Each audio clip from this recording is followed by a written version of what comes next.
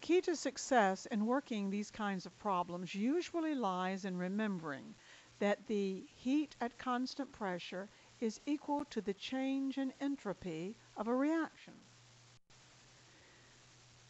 In a chemical reaction, the change in enthalpy for the overall reaction may be found by taking the sum of the change in enthalpy of the products minus the sum of the change in enthalpy of the reactants. And you've got to remember that for a constant pressure reaction, that the heat of the reaction is equal to the change in enthalpy for the reaction. But that only works now for a constant pressure reaction. Constant volume reaction is a whole different situation. Let's calculate the heat of this reaction. And as we do, let's talk about what some of these things mean. For example, we start off by looking up the heats of formation from the elements at standard state conditions for everything in the reaction. Now, it's logical that the heat of formation of hydrogen from its elements at standard state conditions is 0. Why? Well, it's at standard state conditions, it's diatomic, and it's a gas. That's the way it exists. That is its elemental form, if you will, at standard state conditions. Therefore, there hasn't been a change. It's 0. Chlorine is the same thing. Chlorine exists diatomically as a gas at standard state conditions. And because it exists diatomically as a gas at standard state conditions, that is, it's already there as the elemental form, if you will. So its delta H is 0 kilojoules per mole. But now HCl is not the same. When you form HCl from its elements at standard state conditions, it has to be formed from hydrogen and chlorine as they would exist at standard state conditions, which of course is H2 plus Cl2. And that is minus 92.31 kilojoules per mole.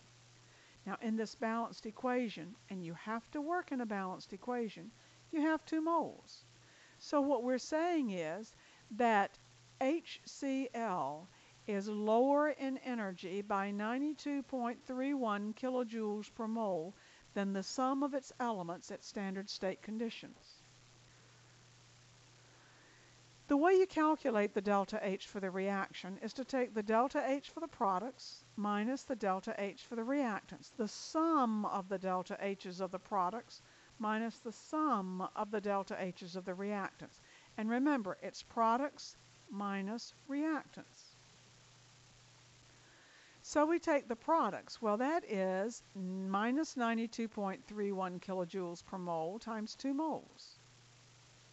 And then, of course, we have the delta H of the reactants. Well, they're 0, and any way you cut it, you add 0 to 0, and you still have 0. So the delta H for this reaction is minus 184.62 kilojoules for the 2 moles of HCl that have been formed. Now, keep that in mind, that is for 2 moles. For each mole, it's minus 92.31 kilojoules per mole. Let's go to one that's a little more interesting. Oh, first, is this reaction endothermic or exothermic? Well, the delta H is negative. Now, put this in there and remember it. The delta H is negative, means that heat is given off, therefore the reaction is exothermic. The delta H were positive, the reaction would be endothermic, but it's... Let's calculate the heat of combustion for 2 grams of acetylene. We have a balanced equation showing 2 moles of acetylene, C2H2 gas is acetylene, plus 5 moles of oxygen reacting to give us 4 moles carbon dioxide gas and 2 moles of water vapor. Let's go through and look up the heat of formation from the elements of each of these things at standard state conditions. Well, when I looked up acetylene, I came up that it's positive 226.7 kilojoules per mole times 2 moles. Let's look at oxygen. How does oxygen exist at standard state conditions? It exists exactly as I'm showing it here, doesn't it? Therefore, its delta H, or its heat of formation, is 0. Let's go to carbon dioxide. What is the heat of formation of carbon dioxide from its elements at standard state conditions? Well, it has to be formed from carbon and oxygen, so a reaction would have to be involved.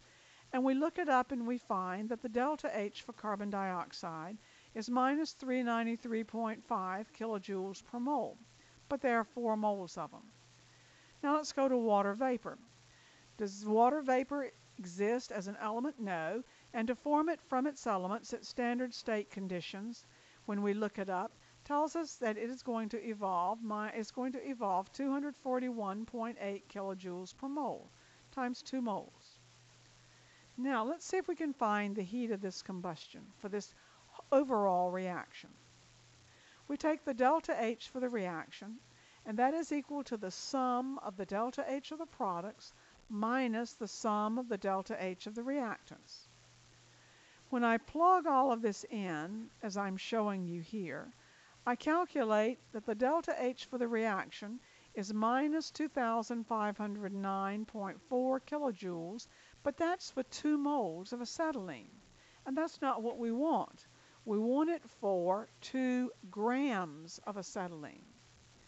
Well, 2 grams times 1 mole over 26 grams, it's a molecular weight of C2H2, times an evolution of 2,509.4 kilojoules for 2 moles, gives me minus 96.5 kilojoules for 2 grams.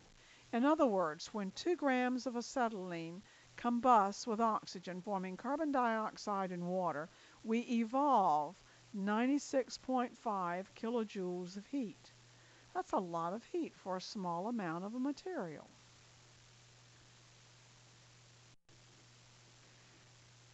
Brought to you courtesy of the Chemistry Professor, offering complete chemistry courses on DVD. Visit us at our website at www.chemistryprofessor.com.